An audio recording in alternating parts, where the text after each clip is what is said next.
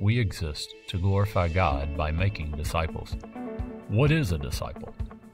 The Bible uses the word disciple for those who gave up their old life to follow and become like their master or their teacher. Disciple making was a big deal to Jesus, as he invested most of his time and teaching into just a few people. While hundreds sought him and thousands came out to hear him preach, Jesus prioritized and developed just 12 men who would change the world. Disciple making is still God's plan for the church today. In Matthew 28:19 and 20, Jesus gave his 12 men the strategy for reaching the entire world with the gospel after he left earth. What was that strategy? Go, make disciples of all nations. God wants every Christian becoming and making disciples. What does that look like?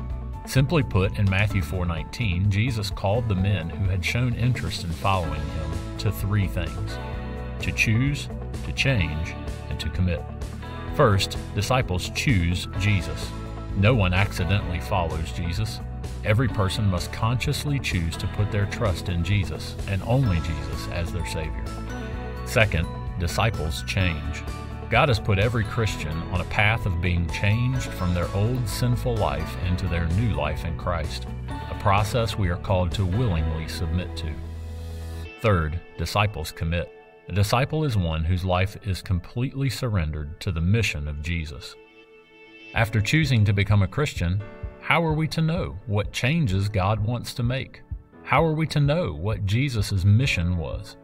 God has given us a pattern of 5 spiritual growth steps for every disciple of Jesus, so that we put ourselves in a posture to cooperate with the work of the Holy Spirit in our lives.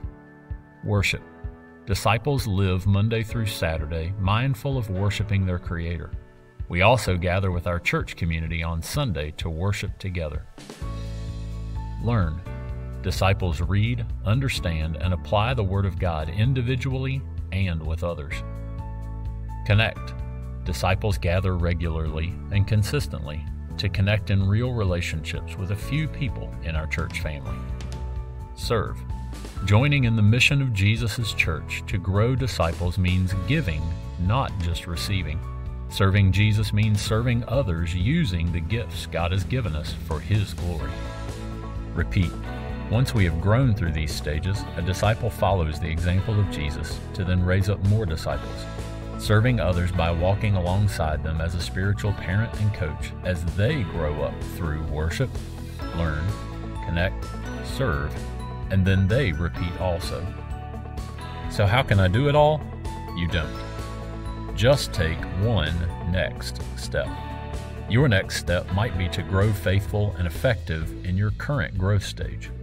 Or your next step might be to take a step into the next growth stage. What's your next step?